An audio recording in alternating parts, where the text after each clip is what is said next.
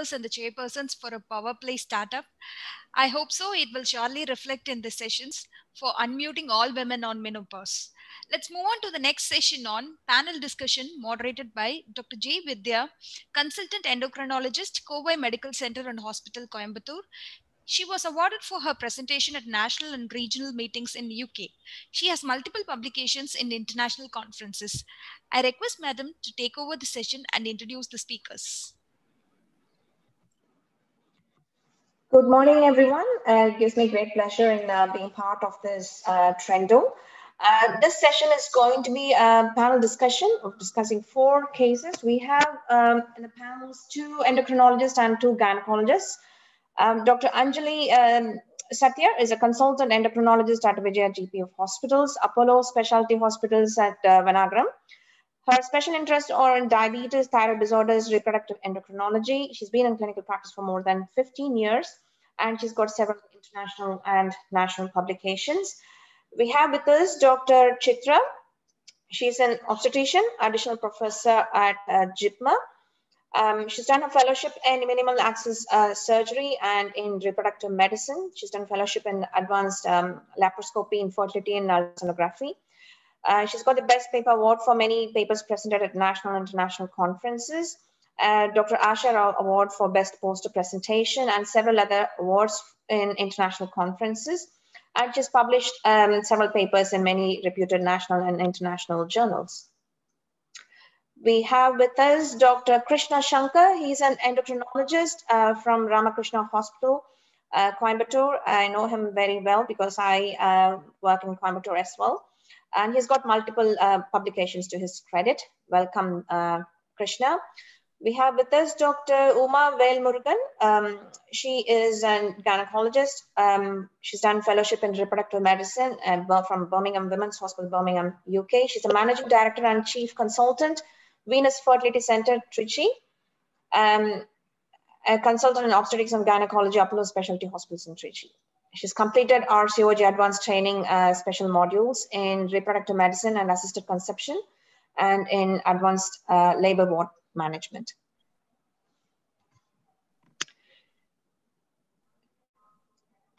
So I'm just going to share with you all the slides. So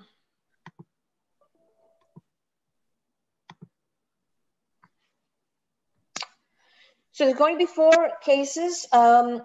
Scenarios on obesity, diabetes, thyroid, and hyperprolactinemia, and how they are related to subfertility. We're not going to dwell too much on management of these conditions during pregnancy because we know that the sessions following this session are purely focusing on polycystic ovarian syndrome, diabetes, and thyroid disorders in pregnancy.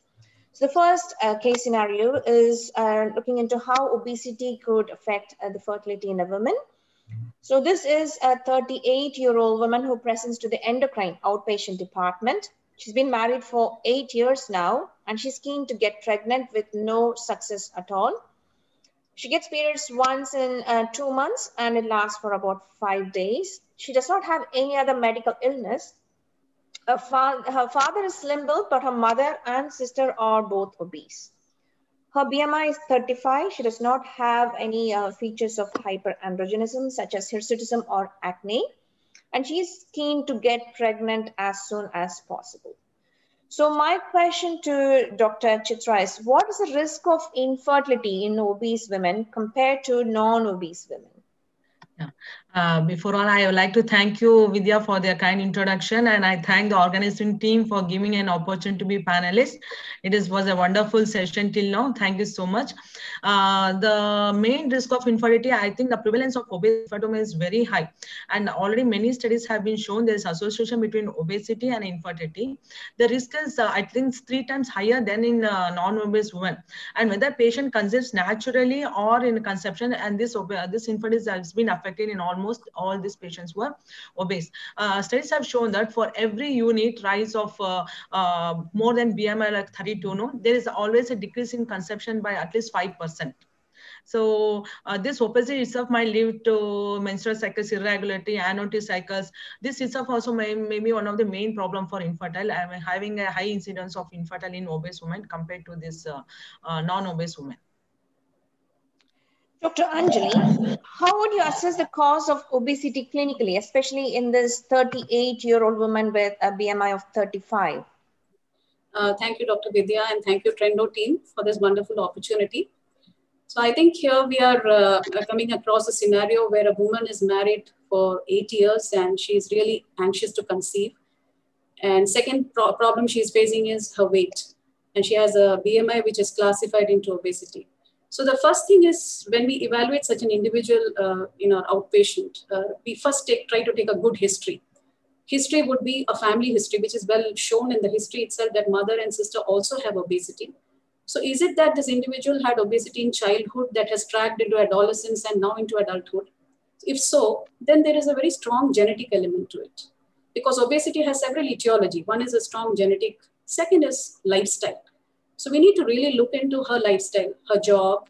Does it involve changing shifts? Does she sit for a long time? What amount of physical activity she's doing?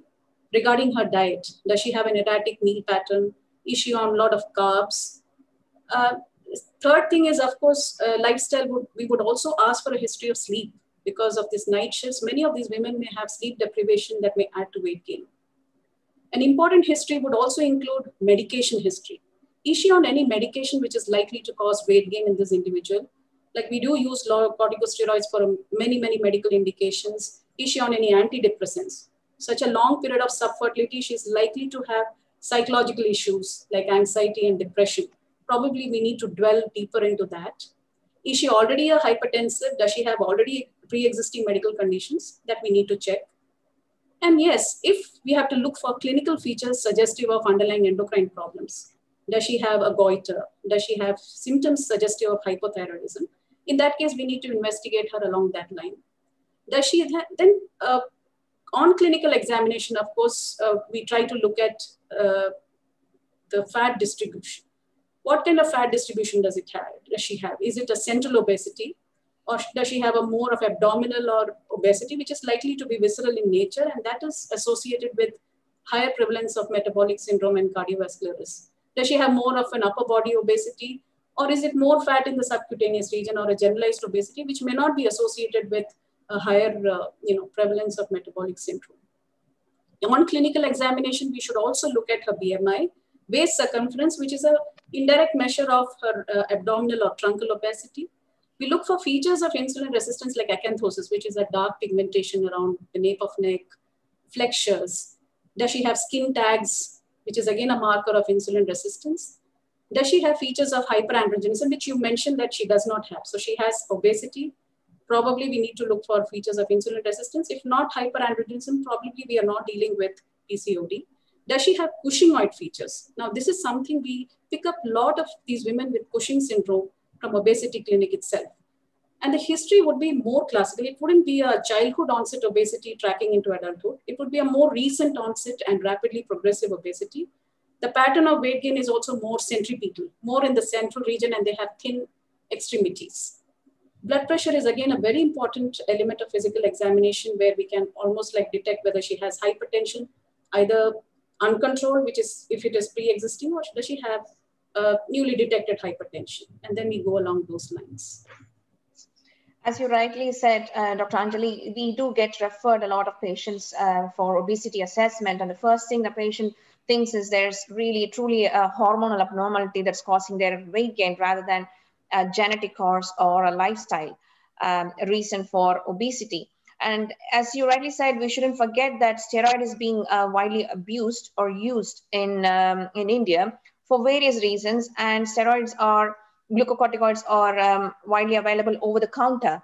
And the patients can just drop in and just get their prescription reissued without a fresh prescription issued by the doctor. So chronic glucocorticoid use could also be is one of the major drugs that causes obesity in the Indian population. So Dr. Chitra, how would you, what initial investigations, lab investigations or imaging investigations do you think is needed in this patient? First of all, I think in obesity patients, there's a lot of chances of she going into metabolic syndrome. So we need to do the basic investigation, the infertile, the hormonal profile. We need to do the baseline ultrasound on the day to see their ovarian volume, the number of follicles, and any uterine abnormalities, because this obesity acts on both this endometrium and the ovaries. So you need to see the endometrial thickness. Then you have to get the hormones done, like luteinizing hormone, follicle stimulating hormone, thyroid profile, which is associated with this protein levels. And even because hyperandrogenism is also exist in obesity patients, you need to get serum testosterone done on DHA, HOMA, and these patients are more prone for insulin resistance and hyperinsulinemia. So you need to get the glucose tolerance test or the fasting glucose or fasting insulin levels, and do the HOMA, insulin resistance. So these are the baseline investigations, and depends upon the treatment what is getting, you can add upon the other investigations. Okay. So of all these investigations, which one do you think is the most important? We don't do all these blanket investigations, especially the HOMA index, and we do not do those in clinical practice for every obese patient who comes in for infertility assessment. So I think we would be looking basically to see if the patient has got features of metabolic syndrome, and if the patient has got evidence of a fatty liver, lipid profiles, and to rule out other causes of obesity, like hormone wise, as we mentioned. Dr. Chitra, again, how does obesity affect fertility when the patient does not have any of these conditions, such as polycystic ovarian syndrome or diabetes or hypothyroidism? Is there any way obesity per se can affect fertility? If so, how? As I've already told you, the obesity itself might have a patient effect on the menstrual cycles. They might have altered menstrual cycles, which might lead to anovulatory cycles. And this, it is all might result in the immaturity or in the affection of this hypothalamic pituitary ovarian axis. In studies have shown that in cases with obesity, what happens is gonadotropin secretion is affected, because there's a peripheral atomization of androgens to estrogen, and this associated insulin resistance and the hyperinsulinemia in this obese patient may lead to hyperandrogenemia, which might have again deleterious effects on this endometrium thickness. It might lead to high risk of miscarriages.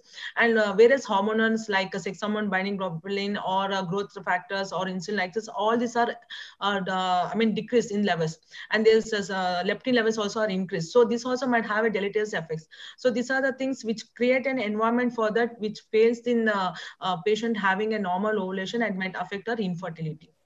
Fertility. So inflammation could play a significant role apart from the hormones. So inflammation in the ovarian microenvironment, there is an inflammatory factors, oxidative risk factors, which are more increased compared to a non-obese, and this also have shown to have an effect on this fertility of these patients. Okay. Dr. Anjali, what is the role of adipokines? This is following the previous question. What's the role of adipokines in subfertility? Dr. Vidya, I would like you to go to the previous investigation slide, which I would like to focus a little bit. Yeah. Now, from an endocrinologist point of view, we wouldn't do a blanket investigation for an individual. I think we will go very focused on any person who comes to our clinic. So if we are coming across an obese lady who does not have features of hyperandrogenism, I don't think we need to look at testosterone and DHEAs. So what we mainly look at is the metabolic profile. We offer a 75-gram GTT, which may pick up an IGT or a frank diabetes many a time, because most of these patients are asymptomatic. A fasting lipid profile, which will tell us how severe or bad it is. Liver enzymes is only a marker, because many of these women with PCOD can have fatty liver, or so-called non-alcoholic fatty liver disease, which warrants aggressive lifestyle change. Uric acid, again, is a marker of metabolic syndrome. So a woman with higher uric acid, probably when we do this test, it becomes a more motivating factor for her when we describe the abnormalities detected for her to exercise and lose weight. The overnight dexam suppression test, I would like to focus. We try to do in those women who present with a PCOD-like picture. They may have moderate to severe hirsutism, central obesity, and features suggestive of Cushing's. There we give dexamethasone, 0.5 milligram, 2 tablets at 11 p.m. and check a cortisol the next day morning at 8 a.m. If the cortisol is well suppressed below 1.2 micrograms, we are almost ruling out Cushing's syndrome. In any woman who presents with subfertility, we should evaluate them for thyroid functions, as we have a very high prevalence in our population. And if she presents with anovulation, we need to check for prolactin as well. So these are the investigation point which I would like to focus on from an endocrinologist point of view. The second question that you are mentioning was the role of adipokines. So what we have now identified is fat is not an inactive organ. It's a very, very active endocrine tissue.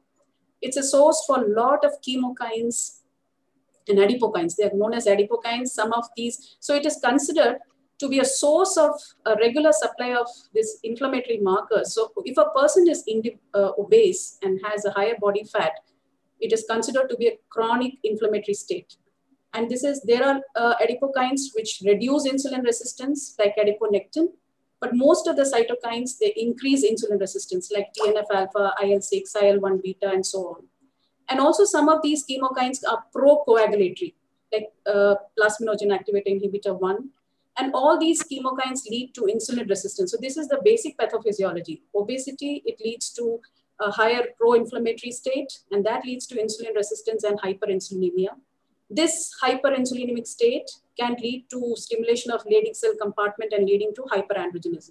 So that's why one factor leads to another. So once we try to, tell the individual, and in fact, one more clinical marker for a pro-inflammatory state would be an HSCRP, which I didn't add here, highly sensitive C-reactive protein. We don't do that regularly, but then again, we find that to be elevated in most of these women who have obesity as a complicating issue. Thank you, Dr. Anjali. Dr. Chitra, what is the association between obesity and miscarriage rate? If you can just tell us briefly. Yeah, actually, I've already told you the main factor between these two is like it creates an hyperandrogenic environment, which is quite deleterious for the fetus to grow and might have increased chances of miscarriage in these patients. And also they have other hormones like leptin levels, which are shown to be increased. That also has a deleterious effects on the environment, microenvironment, and other hormones like sex hormone binding globulin, insulin growth factors, all these are decreased. So these are the things which have an effect which might lead to increase in miscarriage rate. Thank you. Just one last question about, do you do AMH in these patients, and what would be the role in this lady? Especially, I'm asking this question because she's a 38-year-old who's trying to get pregnant. What is the role of AMH in this patient? Actually, it has AMH is one of the very sensitive marker in assessing the ovarian rhythm, and especially in patients who are more than 35 years of age group. And since she is 38 years, 100%, we need to get an AMH done, especially in the patient obesity. It has shown that at least around 50 to 65% patient have a lower levels than that of these non-obese patients. So AMH is a must. It should be done because it is the AMH level which shows how the patient responds to the treatment. And there are various things in obesity. AMH is going to get more affected than in a non-obese patients because this obesity causes a disruption in the ovarian follicular environment, which has effect on the AMH. And there is issues, and there is altered hormone metabolism and binding. This also has effect on the AMH levels. So the lesser the AMH levels, the lesser that she responds to the treatment, and the lesser the chances, like she needs more chances, like increase in the dosage of gonadotropins or increase in chances of any ovulation drugs. So AMH becomes a very important this thing in evaluation of patient with obesity. So to summarize, in an elderly woman with or elderly or in a patient who is over the age of 35 and who is obese, the older you are and the more obese you are, the level of AMH is low.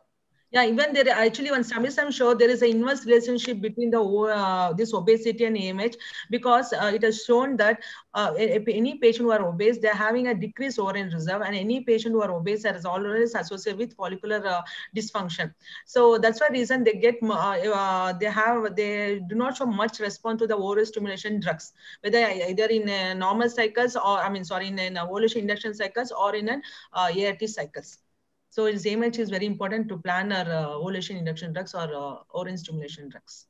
So I think you answered the next question as well. How does obesity influence fertility treatment? So dose of profit required for induction ovulation is It indifferent. really, I think it is very dilemma to treat a patient who are obesity. First, I think most important thing what we have to tell is like decrease in adiposity fat. This is one of the very important role that we should ask the patient to lose weight so that they become more responsible to the ovulation induction drugs, either for the fertility drugs or for the stimulation drugs. Because if the patient doesn't lose her weight, what are the stimulation drugs we are going to give? It might lead to a high cancellation rate, or you might get only a little bit, only little oocyte ritual can be occur, and it might lead to more miscarriage rate or decrease in the clinical pregnancy rate. So most important factor in any patient with obesity is the first is the weight reduction. It has shown to have a lot of improvement in the fertility treatment what is given to these ladies. Thank you, Dr. Chitra. I remember when I was practicing in UK, they will not start any kind of assisted reproductive therapy unless the BMI is less than 32. I don't know if the cutoff has changed, but when I was training, they wouldn't even consider evaluation unless the BMI is much lower. Even 5% of weight reduction even a reduction of 5% of weight is having a good effect on this, any of these ovulation induction drugs or stimulation drugs you are going to give. Okay. This is the last question. What's the role of metformin in obese patients without diabetes? This is a question for Dr. Anjali, because we do come across a lot of patients who have polycystic ovaries but do not have diabetes, who come into our clinic on metformin. So if they do not have, they have just obesity without PCOS, would you consider metformin? And if PCOS, would you consider metformin? This question is both for Dr. Anjali and Dr. Chitra, but I would like Dr. Anjali to take this question first. So I think let me just start with obesity management as such. So we don't start with pharmacological therapy for any individual who is struggling to lose weight. And we have evidence to back us to say that lifestyle intervention is the most important thing. As Dr. Chitra rightly pointed out, that even a minimal weight loss of say just to the tune of 5% can restore the regularity in menstrual cycles, can even make them ovulatory. They may conceive without intervention. But in the clinical scenario that you mentioned here is a woman who has already crossed her time and there is hardly any time interval for her to lose weight. But still we would encourage her to, change her diet. And we have different diet. I think it would be a discussion for more than 1 hour to what sort of diet would we advise. So it depends on what clinical parameters we have detected. Does she have, so you said this woman does not have diabetes. And here only we are focusing on weight loss. Then metformin as an agent for weight loss actually has a very mild effect, mild to modest effect. And if you want to use metformin for weight loss, you have to use it in a very high dosage, which would exceed 1.5 grams, and that would be associated with severe GI side effects.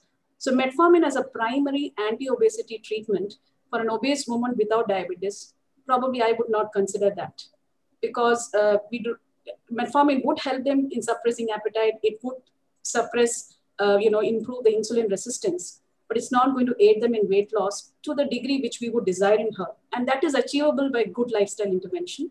Yes. We also have other anti-obesity medications available in the market. Like we do have liraglutide, which is a GLP-1 agonist. Now a woman, that is FDA approved for obesity. Even without diabetes, we can offer liraglutide, 3 milligrams subcutaneous. We have certain hormones. The basis for this is we have hunger hormones, we have satiety hormones. GLP-1 is a satiety hormone. So we use GLP-1 receptor agonists. We can probably offer them some degree of weight loss. But essentially, I think as a primary physician, I would focus on lifestyle intervention more than using metformin in an obese patient without diabetes.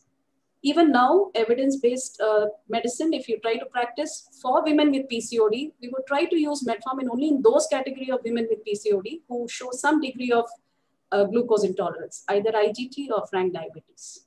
A woman who has normal glucose tolerance and who doesn't have diabetes, probably metformin may not be used as a primary therapy, even in PCOS.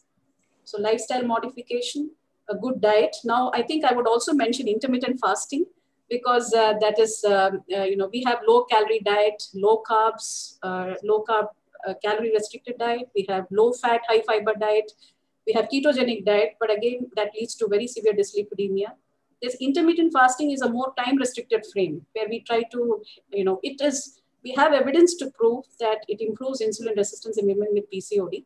Here we have a targeted fasting period of say 12 to 14 hours, and you try to eat a balanced diet in the remaining hours. And the mechanism is that it probably does not give a stimulus for insulin release and reduces hyperinsulinemia on a long-term basis. So we have alternate day fasting, or we have daily fasting. You can have a periodic fasting, say 2 days a week, or you can have an alternate day restricted fasting. One day you have 25% of your calories and one day normal diet. So all these, the weight loss which is achieved with different methods is comparable. Nothing is superior to the other. Essentially what the message needs to go to the woman is, she needs to be on a healthy diet, which is low calorigenic, and she needs to put in more hours of physical activity. So I think that would aid a lot, rather than using metformin as a primary weight reducing agent. Thank you, Dr. Anjali. Dr. Chitra, do you have anything more to add? Actually, what Madam told is correct, but in our infertility treatment in PCOS, I mean, I don't think so any role of giving it in a non-PCOS woman, but in a PCOS woman with this thing, giving a treatment with metformin have shown to have an improvement in both in their ovulation rate and even in the conception rate and the live birth rate. But still, a lot of non-randomized studies have been done. Very few randomized studies have shown that it has its improvement. So we are giving metformin for patients who are PCOS. That's how we are continuing, though we don't have a good outcome, but it is all individual experience. Yes, that's the reason for posting a question to both of you. So we're going on to the next case, diabetes and subfertility. So this is a 28-year-old type 1 diabetic with a BMI of 19, HbA1c of 8%. So this is a question for Dr. Uma and Dr. Krishna Shankar, who are the next panelists. The patient is on a mixed insulin, type 1 diabetes on mixed insulin, married for 4 years, and she's very keen to conceive. She's got irregular periods since menarche, but for the past 6 months, she does not have any periods at all. So there's a question to Dr. Uma. How does diabetes per se cause subfertility? Good morning, team. Thank you for giving us this opportunity to be part of the team. Diabetes, type 1 diabetes, as such, is it is an autoimmune disease. We all know that. And we know that the insulin is deficient, and there is loss of subcutaneous fat as well in some of these women, which in turn causes low levels of leptin, which sometimes might cause hypogonadotropic hypogonadism, which might cause a delay in puberty, as well as because it does affect the ovulation, so it causes irregular menstrual cycles. So when you have irregular menstrual cycles, you know that subfertility is one of the main features which is associated with that. Next thing is, like, we give iatrogenic insulin, and sometimes iatrogenic hyperinsulinemia is caused in these women, which might lead to polycystic ovary-like syndrome. And because of that, her menstrual cycles could be irregular. And with PCO, we know that subfertility is one of the major effects. And hyperglycemia causes apoptosis of the follicles, and it does cause early menopause sometimes. So the reproductive age, the number of years of the reproductive years these women have is quite less. So this is a few mechanisms by which diabetes causes subfertility in this type 1 diabetes, especially causes in this women. Dr. Krishna, in this type 1 diabetic patient who is keen to conceive, how will you optimize the glycemic control? So, hello, good morning, everyone, and I thank the organizer of Trendo for providing me this opportunity. Well, I will just like to add 1 or 2 points before answering this question to Dr. Uma Madam's answers also. So there may be an association of autoimmune hypogonadism also. So patient can go for premature ovarian failure in case of type 1 diabetes. So that needs to be added in mind. So optimization of, so how to manage diabetes per se. So type 1 diabetes, hope the patient was being established as a type 1 diabetes. So many a times it's a common occurrence that just because diabetes occurs in youth, we tend to think it's type 1 diabetes. So that era is changing. So there is a possibility of type 2 or other syndromic diabetes too. So that's need to be kept in mind. So apart from that, the insulin regimen has to be changed. If it's a type 1 diabetes, the rule of thumb is simple. Just copy nature, it is basal bolus insulin. So the rule of thumb is it is a basal, a long-acting insulin plus 2 or 3, usually is 2 or 3 boluses insulin. So that will be the first change to be done in this patient to be proved as type 1 diabetes. So that will slow down the chances of hypoglycemia and hyperglycemia and glycemic variability, and of course improve the nutrition too. So that will be the first point. So second point is frequent glucose monitoring, either way of SMBG, that is self-monitoring blood glucose by the conventional glucometer, or now in the past 5 years, it's the era of continuous glucose monitoring. So there are 2 to 3 kinds of continuous glucose monitoring where people have seen attaching a small 5 rupee like disc and using a reader, a small cell phone like device reader, just to monitor the glucose variations and accordingly change our insulin regimens, and also based on your food and type and quality and quantity of food. So this has to be the optimization. So what diet? Yeah. What diet do you recommend to this lady with a low BMI who we have confirmed to have type 1 diabetes? She does not have type 2 diabetes. So she has type 1 diabetes and she has a lowish BMI. So what do you recommend to this lady who needs to get pregnant? Because we know that nutrition also is, good nutrition is also important. It's just not low carb diet. So what do you recommend to this woman? So for this lady, so theoretically speaking, we need to increase to at least 30 to 40 kilocalorie per kg per day. So what we assume is maybe if she's say 165 to 170 centimeters and she weighs around 55 to 65 kilograms or even less than that. So we have to increase her quantity of almost, or even the carbohydrate ratios, even the proteins, even the fat in a proportionate way, 50 to 60% of carbohydrates, 20 to 30% of fat, and 20 to 30% of protein. And better not jump into high glycemic index foods. So we should not just forget she's a diabetic also, not just losing weight. So go for low to moderate glycemic index foods and increase proportionately her calories until she gains, the BMI jumps to at least 20 to 21. And thereafter you can come down to 25 to 30 kilocalories per kg per day. So being said, so it's not easy. So a lot of motivation and communication with the patient, implying that they should not get obese too. So that might be a tendency that the doctor has told you to eat lots. So practically speaking, we should, the basic thing is frequent communication and motivation to gain weight to the optimal BMI, not to exceed that. So as we discussed, even it's both sides of the coin. Low BMI may cause hypothalamic amenorrhea, and higher BMI may predispose to a PCOS-like situation. So it's a balanced diet.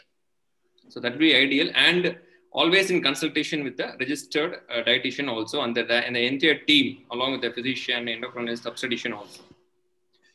So this lady is amenorrheic, but then, fortunately, unfortunately, she becomes pregnant with a HbA1c of 8%. So this is not so uncommon. We do come across in clinical practice where the patient gets lost to follow-up and presents to us several years later pregnant. So what would be the risk to the patient and the fetus if she gets pregnant now with a HbA1c of 8%? Okay. And what would have been the ideal HbA1c target? This is quite common scenario. Nowadays, it's being extremely common. So many times they would just put on some insulin. So the HbA1c drops from 10, 9 to 8, suddenly get pregnant. They will come to know around 8 weeks only. So the maternal risk being, again, miscarriage, diabetic ketoacidosis. So DKA, if you are maintaining some insulin, usually DKA doesn't occur. Even if it is a mixed insulin, if you are maintaining some long-acting insulin, usually DKA doesn't occur. But concomitant infection, say supposing they have a urinary tract infection, DKA can occur, and it can be, in pregnancy, it can be sometimes life-threatening. A patient can go for acute kidney injury quickly, rapidly, they can deteriorate. So retinopathy. So a lot of times, and even guidelines for the past 20 years have shown there is a rapid acceleration of diabetic retinopathy. Usually for retinopathy to accelerate, it takes years together, 5 to 10 to 15 years. Whereas in case of type 1 diabetes, particularly at the onset of during pregnancy, it can be 10 times more rapid, 5 to 10 times more rapid, and even they can for vitreous hemorrhage. So PAH, again, a common occurrence, well known, recurrent UTI. So asymptomatic bacteriuria going into even a pyelonephritis has occurred quite commonly. So fetal defects, again, it's quite common, but depends on the duration of and the magnitude of HbA1c.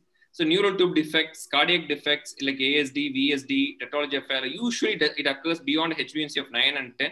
but you can have subtle defects and a prematurity as well as postnatal pregnancies. So all these can occur. Okay. And also I would like to add that one should not forget that in the first trimester of pregnancy for diabetic women presents with vomiting, we should not just assume that the patient has got pregnancy-induced vomiting or hyperemesis gravidarum. The patient might as well have diabetic ketoacidosis, might present with DKA, and the blood sugars might be normal. There's an entity called euglycemic ketoacidosis, which can occur in pregnancy. So even if the blood sugar is normal in a pregnant woman who feels unwell and is coming with vomiting, we'll have to monitor and check for pH and serum ketones so that we do not miss euglycemic ketoacidosis.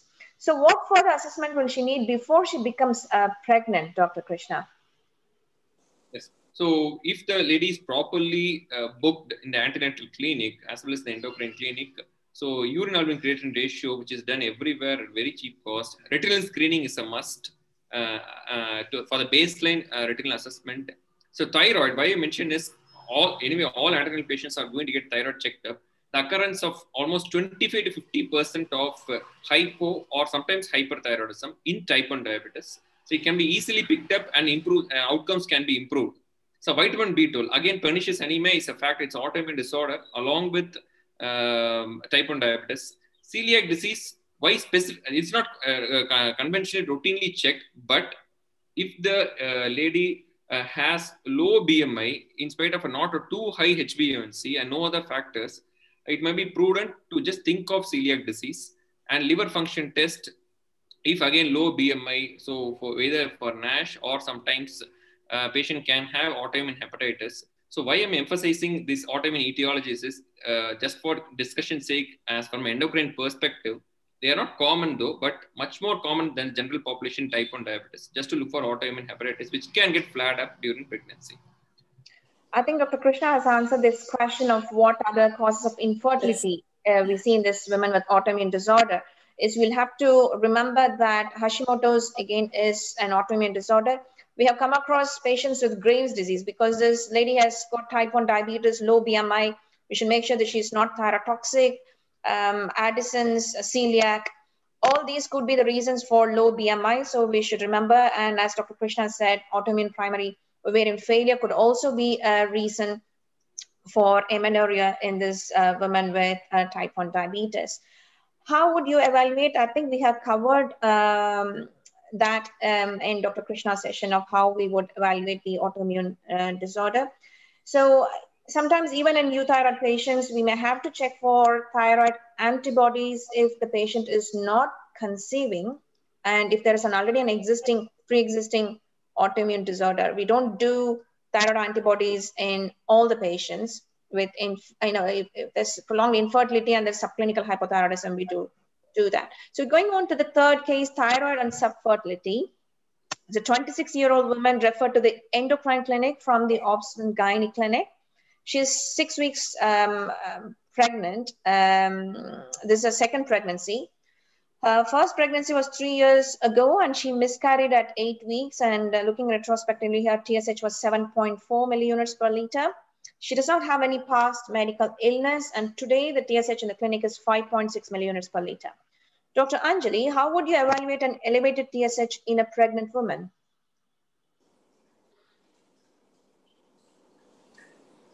Dr. Anjali? So looking at this clinical scenario, we are seeing a young woman who has had a miscarriage in the past, and she presents with what we term as subclinical hypothyroidism, where she has a borderline elevated TSH, may have a normal T4 and T3 levels. In this individual who has had a past history of miscarriage, yes, we need to treat even minimal degrees of hypothyroidism, whether it is subclinical or overt hypothyroidism. We do treat these women with thyroxine. All antenatal women are evaluated for thyroid function because in India, we have a very high general prevalence of hypothyroidism. And because of high population prevalence, we do not do a targeted screening, but in fact, we do a universal screening for all our antenatal women. But in the Western countries, probably they still practice a targeted screening only for those women who have strong family history of autoimmune thyroid disease or other autoimmune conditions. Now, thyroid antibody status in this individual is not going to change our therapeutic decision. whether it is going to be positive or negative, we are going to treat even subclinical degree of hypothyroidism. Because as we all know, hypothyroidism leads to adverse maternal outcomes. It can lead to higher prevalence of miscarriage rates. It can lead to just high prevalence of gestational hypertension, placental abrasion, premature delivery. So to achieve a good outcome in the mother, we would definitely treat her for this degree of hypothyroidism. The second reason is hypothyroidism to any degree also affects the neonatal outcomes. It is required for, thyroxine is required for the neuropsychological development, especially for neural myelination and neuronal migration. The fetal thyroid starts functioning only after 13 to 14 weeks. Until that time, it is dependent on the maternal thyroid reserve. So if mother is even minimally hypothyroid, we should offer her thyroxine therapy right from the day we have diagnosed it. So here, the thyroid antibody status is not going to help us in therapeutic decision because we are going to treat. But yes, presence of thyroid antibody tells us two things. One is we have clinical evidence to back us up to say that higher thyroid antibody titers have a high association with miscarriage rates. Number two, these women who have high thyroid antibody, the chance of progression of the subclinical hypothyroidism as the pregnancy advances is very high. So if the antibody titers are extremely high, we need to follow these women very closely in the initial weeks of pregnancy till mid-gestation. That is, in pregnancy, we monitor every 4 weeks, 4 to 6 weeks. And after mid-gestation, probably only 1 point estimation at 30 to 36 weeks is enough. And these women with thyroid antibody titers, which are elevated, are also at higher risk for postpartum thyroiditis. So this treatment we may stop after delivery, but we may have to reassess her 6 weeks postpartum and thereafter 6 months postpartum because they have a high prevalence of postpartum thyroiditis and also a higher prevalence of postpartum depression. So I think thyroid antibody status helps us to prognosticate in this scenario. Thank you, Dr. Anjali. So, Dr. Chitra, I wanted to know the exact mechanism, how subclinical hypothyroidism affect fertility. For example, a TSH is 4.5 with a normal free T4. How do you think it affects fertility? Yeah, as already, madam has already told, this subclinical hypothyroidism in the patients who are conceiving, the incidence has as 4 to 8%. So until unless we evaluate the other factors, and this is one of the most common factor with the patient with subclinical hypothyroidism is the anovulatory cycles. This will affect our infertility, and also it might lead to the adverse perinatal or pregnancy and the neonatal outcomes. The studies have shown, like madam has told, like an increase in miscarriage rate, preterm labor, or it is also to the offspring. The main pathology behind the subclinical hypothyroidism is an anovulatory cycles. Okay. So if the woman's TSH was 4, would you still have considered referring or replacement with thyroxine in this patient? Would you have referred to the endocrinologist or done something if the TSH was 4? Because some of the laboratories, the TSH level is 4.5. Not always they get, there's a controversy. What exactly is the cutoff and when do you exactly treat? Is it 2.5 or 4? Actually, as you already told, it is a very controversial because there's no randomized control trials which have done that supplementation has improved the pregnancy rate. But according to American Thyroid Association, there is a very weak recommendation like given thyroxine in this patient, especially patients who are undergoing assisted reproductive techniques, it has shown to have an improvement in the pregnancy rate, like implantation rate and the clinical pregnancy rate, and also have a good cognitive development in the offsprings. So usually as a infant specialist, I usually give a low dose of thyroxine in patients who TSH level is around 4. I might think that might be one of the underlying cause might infertility. So some patients have conceived spontaneously, but I told you it's always a controversial and an individual experience. So you aim to keep the TSH less than Madam can give a lot 2.5. Yes. 2.5. Dr. Anjali, do you agree that we treat all patients with a TSH of 4? I think now the current guidelines which have come, they have stressed more on using population-specific cutoffs. Now, earlier we were following the American guidelines and we were treating all women who were having TSH above 2.5. But then we have a lot of data coming from our own country which have actually shown higher values of TSH in normal women, normal pregnant women without autoimmunity or family history of thyroid disease. So when we look at the normative data, in our Asian population, we can actually accept a little higher value of TSH. So value which is bordering on 4, you have used a very dicey cutoff. I would definitely look for thyroid antibodies. And if she look at her family history, here if you apply to this case scenario with a past history of miscarriage, yes, I would go ahead with treatment. And I would like to keep the TSH below 2.5. So I think the clinical decision rests with the physician, because we need to look at the risk scenario. We need to look at the family background. Also, as Madam pointed out, if the patient is going for assisted reproduction, yes, all subfertile women must be screened for thyroid. And if they have a TSH above 2.5, screen them for thyroid antibodies. And probably there is no robust data to say that thyroid antibody positive, we need to treat. But at least those women who are thyroid antibody positive, we need to follow them up during pregnancy in euthyroid case. And if they have subclinical hypothyroidism, treat them even before they go ahead. So for ART, I think we may be justified, because there is, if you look at the benefit versus harm ratio, we are using a very tiny dose, something to the tune of 25 mics of thyroxine, and it's not going to harm the patient. So, okay.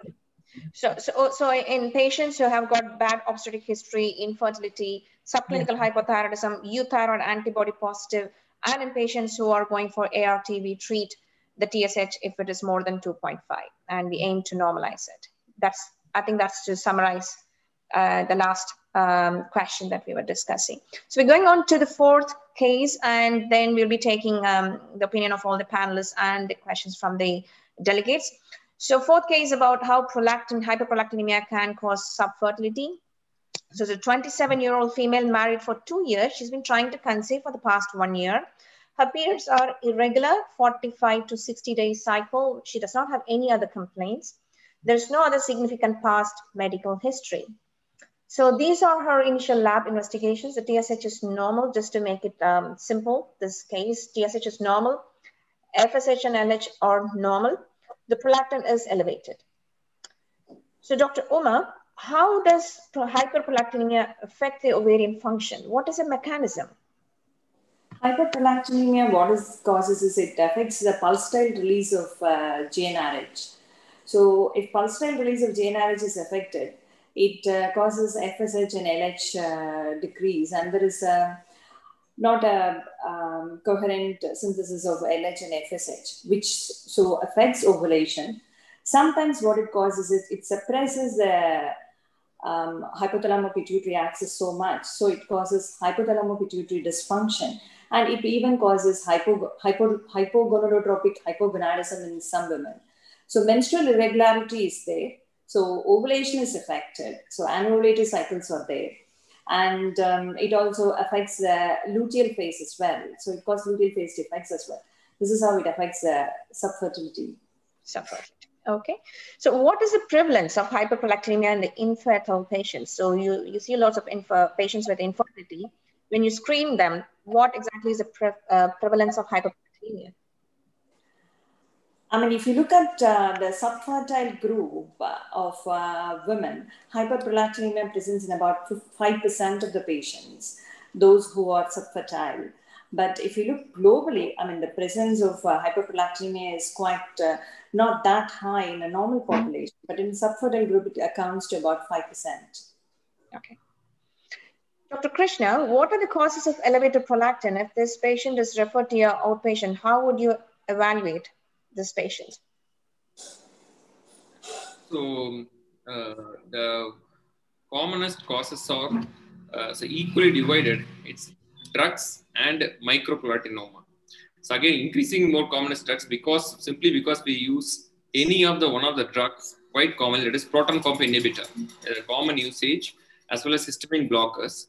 So, and previous maybe they used any sort of hormone replacement therapies or OCPs for in case patient has got a PCOS or trying for fertility. So those things can influence and cause a mild estrogen effect and mild elevation of prolactin. So again, it can perpetuate the vicious cycle. So these are the common scenarios. So another common cause unnoted is hypothyroidism.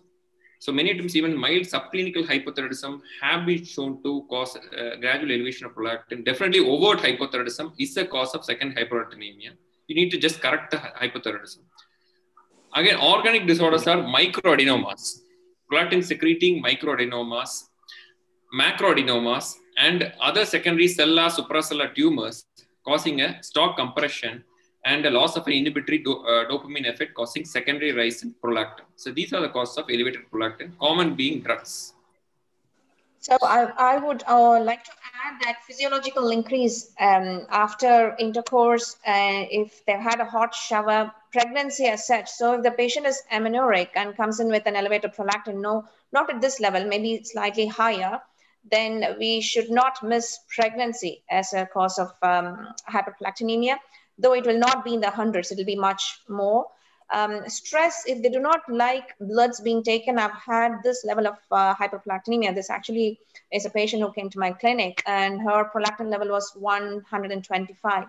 So before going on to investigation of the other pituitary axis or MRI, I would just simply repeat the prolactin levels, just making sure the patient is not on any medications to see if the prolactin level is normal before doing an MRI to look for micro or macro adenoma. So the subsequent visit after a couple of months, I did the prolactin level. It was only 25 in this young woman. So how would you evaluate hyperprolactinemia further in this patient, Dr. Krishna? I think you touched upon, but if you could just emphasize.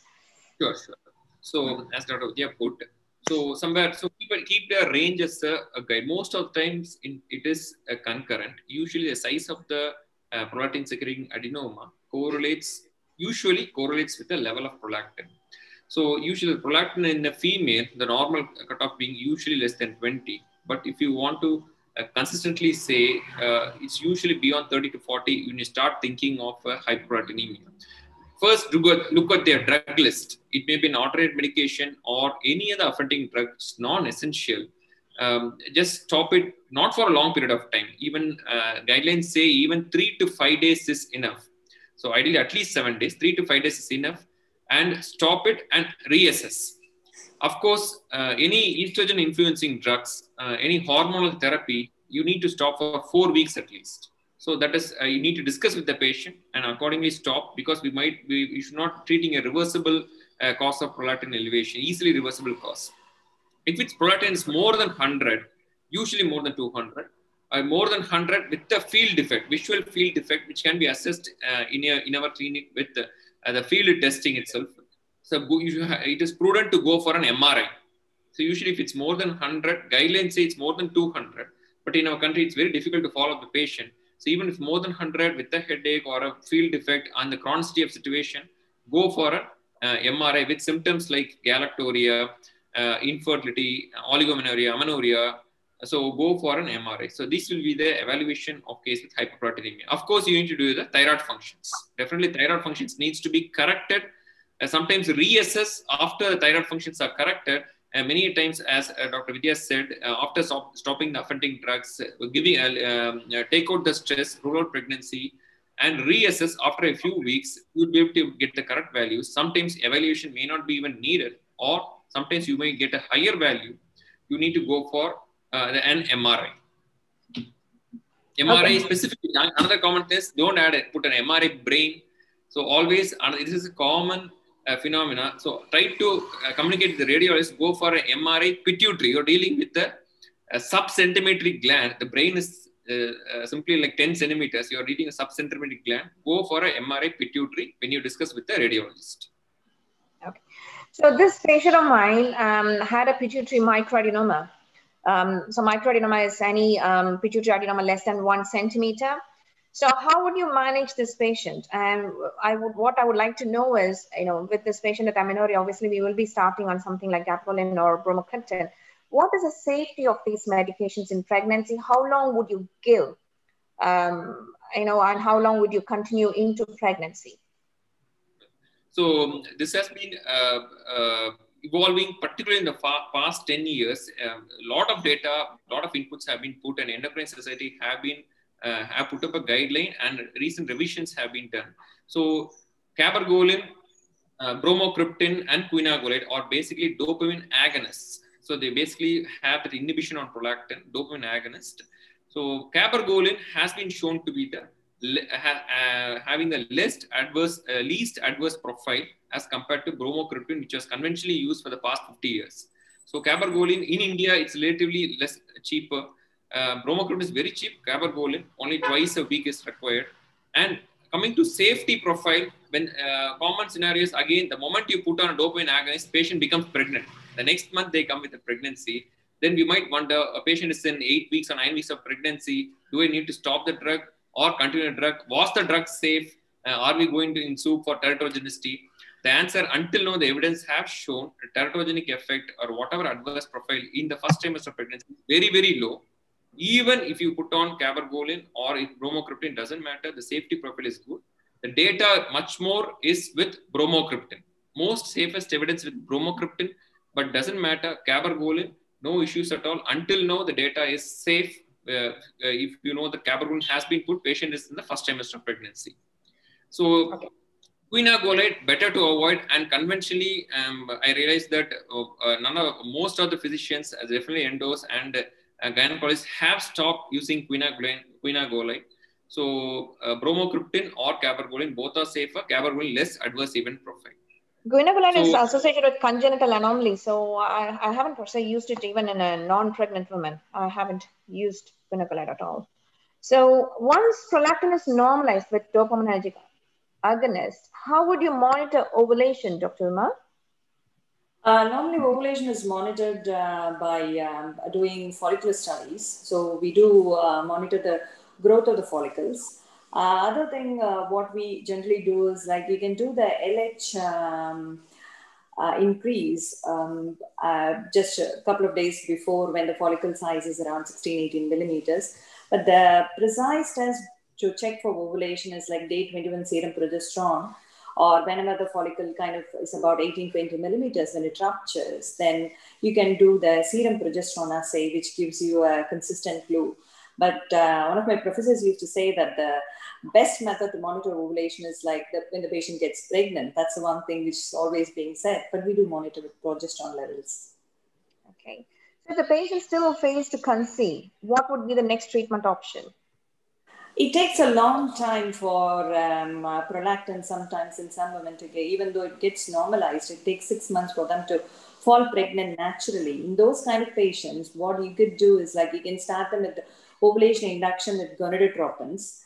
So most of them do have ovulation or their follicle starts growing and then they fall pregnant. If it fails, the pulsatile GnRH administration is one of the treatment options, which is dealt with in patients with hypogonadotropic hypogonadism. They're not going to respond to your gonadotropins alone. So pulsatile GnRH is one of the options. The advantage of giving pulsatile GnRH analogs is the risk of multiple pregnancies being avoided with that. Okay. Yeah. So, Dr. Krishnan, just briefly, very briefly, how is pituitary micro or macroadenoma managed in the postpartum period? Do you still continue gabapentin, or what would you do? Well, there was quite a confusion. Now, I think it's being cleared. Basically, we can stop it. We need not continue it. Usually not needed, definitely in case of microadenoma. Macroadenoma, unless the tumor is huge, causing a neuro deficit or optic chiasmal compression, you need to continue. Okay. So the last question, just to summarize, what happens to non-pathological hyperprolactinemia after delivery? So there's no micro or macroprolactinoma. So what happens every time a patient becomes pregnant? I think the answer is there. Dr. Uma, would you like to just say why it happens? After pregnancy, their prolactin levels becomes normal, or it doesn't cause them a major issue in any of the ways, and their milk secretion and the breastfeeding is completely normal with them. So it normalizes after delivery. Okay, so that's what the evidence shows, that every time, after the second or third pregnancies, even if the patient had mild hyperprolactinemia, it seems to normalize. We don't have to do much. So do any of the other panelists have anything else to add with regards to the other questions? Dr. Anjali, Dr. Chitra, Dr. Krishna, and Dr. Uma, you can add in any of your opinions before we take the question from the audience. I think Dr. Krishna, I concur with Dr. Krishna about whatever he had said from an endocrinologist perspective, but there is also an entity known as macroprolactin. So I think I just want one more message that prolactin is a very labile hormone, and it can get elevated in small situations like stress, sleep deprivation, or as even medication. And with one dose of cabergoline, we see a rapid crash in the prolactin levels. Now, if a woman presents with hyperprolactinemia but has no symptoms of anovulation, she has regular cycles, and she has no galactoria amenorrhea syndrome, but just has a high prolactin with no history suggestive of a drug intake, we need to rule out a condition known as macroprolactinemia, because prolactin in circulation exists as small prolactin, a big prolactin, and a big, where prolactin gets complexed with other immunoglobulins. And we can do a test known as a PEG precipitation in labs called polyethylene glycol precipitation, which removes this macroprolactin, which is a non-functional prolactin. You estimate it in an immunoassay as a high value, but it is biologically inactive. So women who are totally asymptomatic with hyperprolactinemia, we need to rule out this entity known as macroprolactin, and it needs no intervention. Thank you. So we have, thank you, Dr. Anjali. We have a question from the audience. Dr. Harish asked, what about a very likely possibility that prothrombotic prevention with aspirin in autoimmune states might be needed, with or without prednisolone, contributing to preventing miscarriages rather than only pushing the TSH down? So is there any role for aspirin in patients with autoimmune disorders or in patients with diabetes? I remember endocrinologists, we used to use aspirin after the patient is 12 weeks of gestation, especially in type 1, type 2 diabetics. But any of the panelists would like to add in autoimmune disorders, adding aspirin to prevent prothrombotic state? No. No. There's not much of evidence to say that adding aspirin is going to prevent your miscarriage rate or thrombotic events in future. But being a fertility consultant, if one of my patients who has got an autoimmune problem is going to have an IVF cycle, and I would like to start them on aspirin while I'm doing the embryo transfer. So to prevent, it's anecdotal. I don't have evidence to say that it prevents, but I do add. Okay. So we have just a couple of questions from the audience. Somebody's asked, why do LFT? I think Dr. Krishna Shankar has covered to ensure the patient does not have autoimmune hepatitis, or in an obese patient, there is no evidence of NASH. And there's another question on what you advise for weight reduction. I think we have already covered that. Weight reduction itself could be a topic of discussion. We wouldn't be able to cover that in the session on subfertility. There was another question on a 9-year-old girl with a normal BMI and signs of hyperandrogenism. Again, that doesn't come under this topic of subfertility and endocrine disorders, but again, that would be to look into premature, precocious puberty and things like that. Thank you very much for all the panelists, Dr. Anjali, Dr. Chitra, Dr. Uma, and Dr. Krishna, for your valuable time and contribution. It has been a great discussion, and it's been a great opportunity to meet you all for the session. And I'm hope that we will do more sessions in the future. Thank you very much. Thank you, Vidya. It was a very good moderation. I am sure the audience would have got a lot of answers with our discussion. And thank you all the co-panelists for giving us such a lot of feedback. I just want only one from all the endocrinologists here. If you have a 1 minute, Dr. Akshaya, is it okay?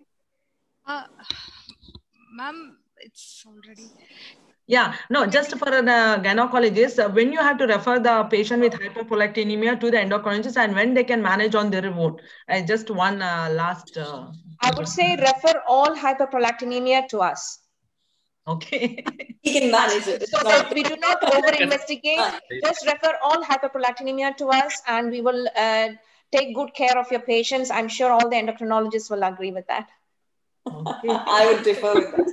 Because I've seen most of them starting on their own, the cabergoline or the bromocriptine. Being an institution, we do refer. What are the reference we get, they would have already given a treatment. So I just want one opinion to all the that muddies the picture. That once a patient is on cabergoline, that muddies the picture, and that's very little left for us to do at that point. So better we start investigating from scratch before you start on cabergoline. Yes. Thank you. Thank you so much. Thank you very